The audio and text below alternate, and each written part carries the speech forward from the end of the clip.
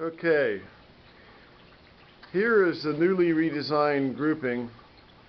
I looked at the setting where this is going to go, and if you recall, the second highest column had been on the left-hand side.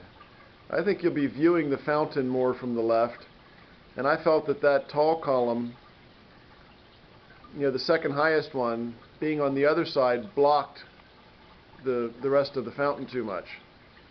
So I've got the taller secondary pieces, other than the center one, I got the taller grouping on the right, so that the stuff on the left, you can see past to the taller stuff. I think you understand what I'm saying.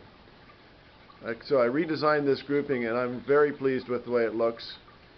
I'm going to show you more of a top-down look. You said try to create a circular thing.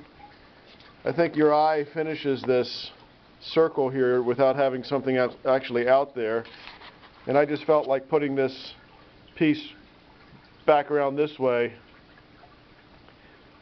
was more appealing than having like bookends perfectly symmetrical.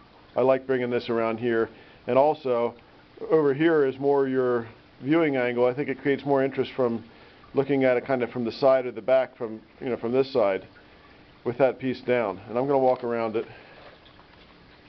But I can't tell you guys how many people commented about this grouping and asked questions about it and seemed distracted by these pieces and is that sold, and you do have a really cool grouping. The coloration and the markings are really spectacular.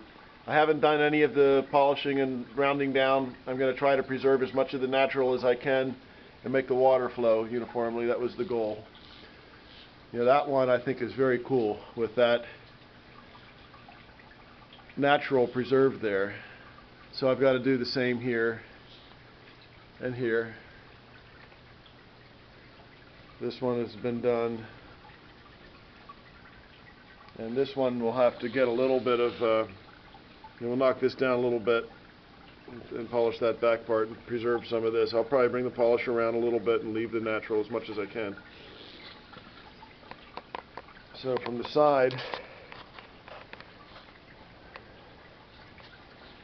I can't back up anymore because this display's behind me. See how you can see more of the rest of the fountain here by having the smaller grouping on the left of center, and it sure has interest from around here too. It's like if you come out of the house, I think maybe I don't remember, there's a door from this vantage point. It sure holds interest from that side. So much better than when the higher piece was on this side blocking the rest of it. And so from inside, you're looking out the windows and seeing this, and I think it really holds up. Now the lighting's not working as well here. Probably a little bit of a glare, but I think you'll be well pleased with this arrangement. And with your approval, I think I can get this thing finished today.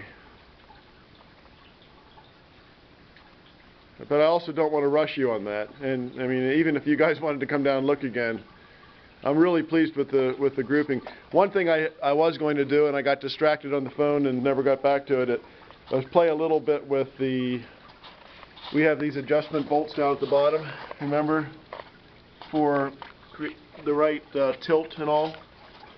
I thought maybe this piece ought to back up just a hair, so it's shooting straight up in the air. Okay, so I'm going to go ahead and post this and wait for your reaction.